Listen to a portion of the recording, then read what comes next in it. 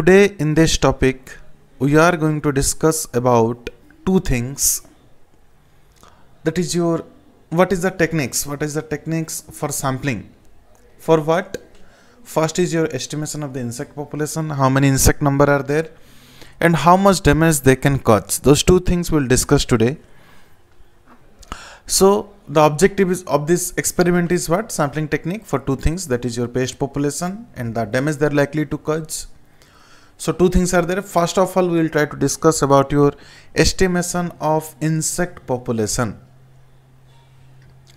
So in this population studies, what we will do, we will see the numerical changes, whether the population is increasing or decreasing, and if that is increasing then why, and if that is decreasing then why. That means what is the role of the environmental factor, both biotic and abiotic factor, in changing the number of the particular pest or insect population. So if we do such kind of studies, then we can understand the distribution pattern of one pest population, whether regular, random or aggregated, whatever we have discussed in the previous experiment. Then how much damage they can cause. Okay, then if that is the level like ETL level, then what methods should be done, what measures should be implemented. Okay, and what are the responsible factor of climatic, edaphic or biotic factor are there for that population change we can understand. So three type of population estimation is there. What are those? One is your absolute estimates, second one is your relative estimates, and third one is your population indices. Okay, absolute estimates, relative estimates, population indices. Again in this absolute estimates, three subcategories are there, like your quadrant method, line transect method, and capture recapture method. So first one is absolute estimates. That means how many? Okay, that means total number of insect present in an unit area. Unit area in the sense it may be acre, it may be hectare, it may be meter square, whatever unit area you are taking. So what to do? The number per unit area of the habitat, that means per plant how many are there, per shoot how many are there, per leaf how many are there, per twig how many are there, like that we have to calculate. Okay, as the term is absolute population, that means absolutely we have to take the population measure per unit area. How much is the population? That means some density you are calculating, population density. Okay, and by analyzing these things we can know the pattern, we can understand population pattern. Then how the environmental is factors are playing the role, what is the key mortality factor, that means are the factors which brings mortality, death to the insect, which are major factor. Okay, in this absolute method, again that is subdivided into three types. First one is your quadrant method. So as you can see, suppose this is a big area, suppose this is the whole area, this is the whole area, this is the whole area. So what is quadrant? A small quadrant, a small portion. So you see, suppose this is the whole field, here the quadrant is kept, again in that some small blocks are there. So what we will do, we will choose some particular quadrant, a small area from a large area. From this quadrant, what we need to do, we have to relatively count the number of population. That means suppose at meter square this much may be the population, so in whole 10,000 meters square what will be the population, like that we have to calculate. Okay, but whatever the things are there in the quadrant, in the small area, that thing you have to take absolutely, it should not be relative. After taking the absolute estimation of the quadrant, then we can relatively check the whole area, absolute area, but absolutely you have to take the population of the particular small area. That's why the area is differentiated into a small area. Okay, so from a quadrant the insect can be counted and collected directly, and the number can be correlated directly with the field population. I hope you understood these things. Okay, so the reliability of these estimates made from this method depend on what, how representative the quadrants are. Like a quadrant should not be having the highest number of population, a quadrant should not be having the lowest number of population, it should be intermediate, then only your data will be somewhat okay. Okay, and second one is what, who is taking the work, that means how close one gets to count the number, that also differentiates. Yes or no? It will change from person to person. That means what derive its probability of correctness, effectiveness. First is the quadrant you have chosen, that should represent it in a proper way.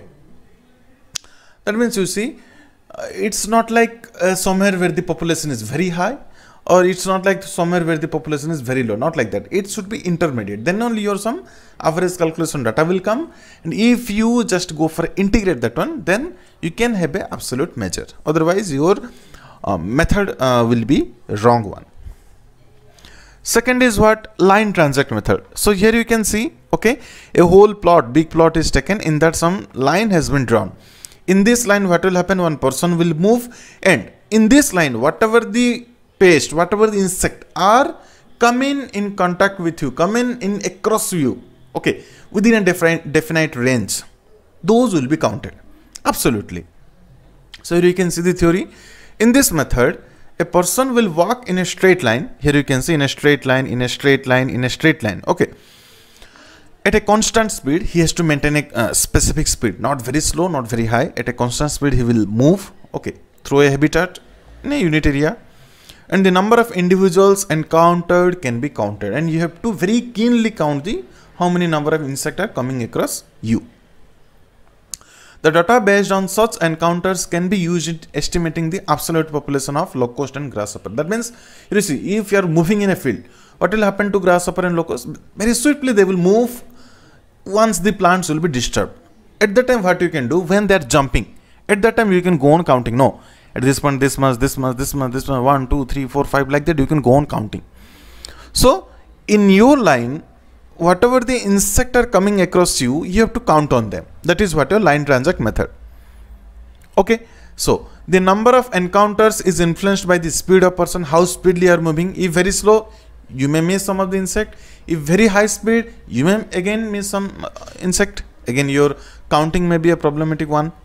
Second, the speed of individuals comprising the population, the distance over which they can be perceived. That means, you see, the counting method differs from person to person. Okay, so while you are at a particular pace, at a particular speed, and how relative you can see the insect, sometimes it may miss out of your sight. Okay, from which distance you are able to count the insect, you are able to visualize or mark the insect. That is also depend on the efficiency of this particular line transact method. Okay. And the third one, the density of the population under studies. What is the density? Suppose in your line very less population is there as compared to the field, then it will be a wrong one. Yes or no? So your line should be in such a way that not very high population, not very low population. It should be intermediate. Now coming to the third one. So here you can see the person is moving in this line. So he will count only those periphery or in this line animals only, but this one will be either unobserved or that is out of their sight. Okay, so only these 3-4 will be observed by the particular observer. One, capture, marking, release and recapture. This method, you see, suppose grasshopper is there, some aphids are there, some other insects which are very immobile in nature. That means within the plot they will move, not far away. For them, this absolute method, like your quadrant method, line transact method, these things are possible. But suppose some insect like your this locust you can take, or butterflies you can take, or birds you can take. What will happen to them? They will move a very long distance. Okay, because they are poikilothermic, to survive, they need to migrate to other places in the unfavorable climatic condition. So for those flying insect, flying pest, okay, this line transact method, quadrant method are not that much effective. What is effective? This capture, marking, release and recapture technique. What do you mean by that? You see, suppose this is a whole area and here some insect are there of a particular species. Capture them, capture all. First point is capture all. Second is what? Marking. Put some tag on them or just make a hole on their elytra, such kind of thing. Marking we can do on the insect. You have collected the insect as much as possible, captured. Second is you have marked all of the individuals. Second, third, release them. Now release them in the normal environment. Then what we can assume? If you are releasing, the population may be added which are not marked, or the population may be reduced. You have marked but now they are not present in the particular habitat. Yes or no? After release, these things will happen. So what is the next step? Recapture. Now while recapturing after a specific unit time period, you have to see whether this is a loss of the individual, the population, or gain is there. Yes or no? Such kind of things you can assume. Okay.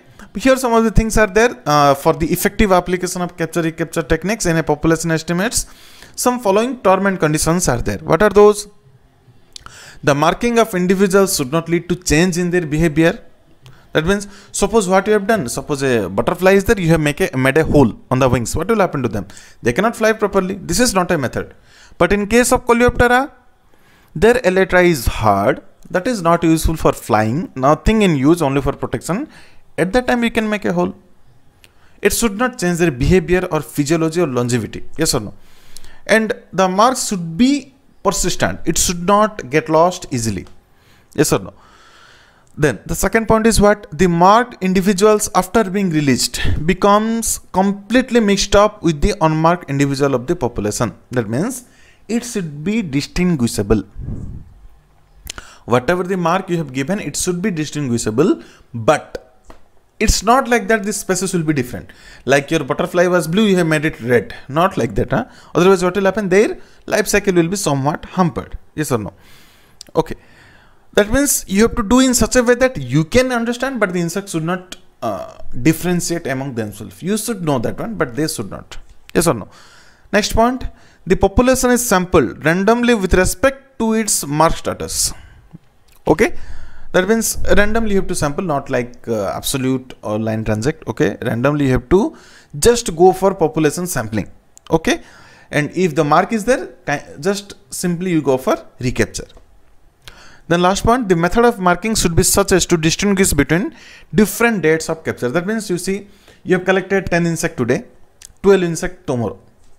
It's not like that 10 plus 12, 22, not like that. 10 means today's date 10, like that you make the tags, you make the levels. Tomorrow, those 12 insect, their level will be somewhat different. Only change in dates will be there. Those things should also be marked in those insect. Why? Why means what you see? You can understand that no, on Monday I have released this much of insect which are marked. On Tuesday I have released this much of insect which are marked. So after how many days this Monday insect are coming? After how many days this Tuesday insect are coming? Or they are coming at a time? What is the scenario? Some more specific study you can do if you maintain the dates. Yes or no? So these are the term and condition for capture recapture method. Okay, if someone is asking, don't tell capture, marking, release and recapture. You can simply tell capture recapture method. So it is again two types. First is your group marking method and second one is your individual marking method. What is first? Group mark. That means at a time you collect all the insect and at a time you make or just mark the insect. Okay, that means you see, these are the most important prerequisite in the techniques because you have to mark that one. First you capture, then recapture. Okay. There should be no influence on the longevity. The term and condition we have discussed. Yes or no? Then some of the example, like what are the things are used in case of marking, like your paints and solution of dyes. Okay. Different color of paints can be used on the insect like your moth, locust, grasshopper, beetle and many other insect. Then fluorescent pigments with gum or with glue so that they can stick to the insect. Okay, that can also be used. Then second is what? Dyes and fluorescent substance in powder form. Just like your hairy insect, like your honeybees you can take, or your moths which are hairy. Okay, in those insect what you can do? The hairy insect can be marked by dusting them with these various kind of powdery dyes. Third one is your levels. Okay, what is that? The locust and the butterflies. Okay, how they can be marked? Simply by attaching some labels or tags on their wings. Then coming to what? Mutilation. What is that? Clipping the wings of the lepidopterans or damaging the elytra of beetles by incising the edges or cutting small holes are some of the example. Mutilation. That means some minor damage you are giving to the insect which is not hampering the insect physiology or life cycle. That is what your mutilation. Last one is your what? Radioactive isotopes. Okay, there are two methods of marking with isotopes. First is some levels can be attached outside the body surface Second one is they will be fed by the insect and they will enter into the midgut of the insect or inside the body of the insect, and they will be stable there. Whatever may be the situation, either you outside you do or inside of the insect you do, wherever the insect will go, you can use these radioactive isotopes for simply what? GPS system. Yes or no? You can follow those insects where they are going. Yes or no? Okay. For example, this cobalt or tantalum you can use. Okay, these are widely used. In recapture studies, the marked individuals can be detected by this use of Zeiser-Muller tube or by autoradiography, the frequency, where they are going, how they are growing, what is the movement, how many days they are taking, all of these things can be recorded by this autoradiography or this particular instrument used. This is what group marking. What is individual marking method? Here individuals will be marked singly and they provide good information on the longevity and dispersal of the marked individual. That means in group marking method, generally your migration, immigration, okay, those things will be immigration things will be used. Okay, but in case of individual marking method, what will happen? Here some small labels will be taken, okay, which may be attached to the wings or by having a combination of spots in various positions on the body, and by the use of different colors, same thing. Okay, but group marking means in a group they will be marked, and individual marking means only one insect will be marked, they will be released, they will be captured, they will be whatever the process is there. Yes or no? Capture, mark, release, recapture, those things will be studied. So now coming to the second one, in absolute estimates we have completed three things: quadrant method, line transact method, and your capture recapture method. Now coming to the relative estimates, here what will happen? Some traps will keep in the field. That means some representative will be kept in the field.